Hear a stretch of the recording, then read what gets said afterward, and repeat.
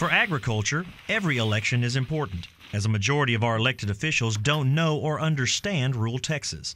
That's one reason why Brazos County rancher Kacal threw his hat in the political ring. He left the pastures of Tonkaway Ranch near College Station to spend 15 months on the campaign trail. Redistricting opened up a new House seat, and he felt he was just the man for the job. Apparently, a majority of his neighbors thought so too. After the votes were counted, Kyle became state representative for the newly created House District 12.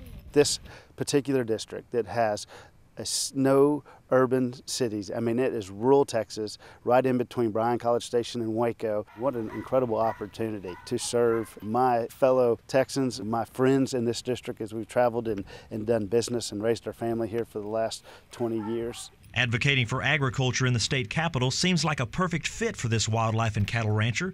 He earned a political science degree from Texas A&M and studied ranch management at TCU. But it was an invitation to tag along to a Farm Bureau meeting in the early 90s that helped set him on the path to Austin.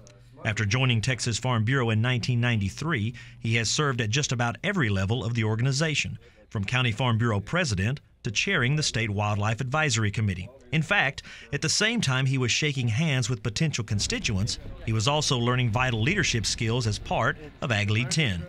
I credit the Farm Bureau for giving us the skills, giving us the opportunity to step out of our comfort zone and lead. And so agriculture is in good hands thanks to the Texas Farm Bureau. There's no doubt. And I would not be where I am today without their help and assistance and friendship.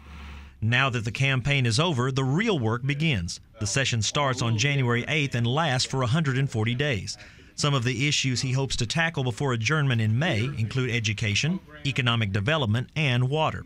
He's already learned that Austin is far removed from rural Brazos County, but he hopes he can be a voice for agriculture and rural Texas as he serves on the House floor, maybe helping some of his urban peers remember their roots.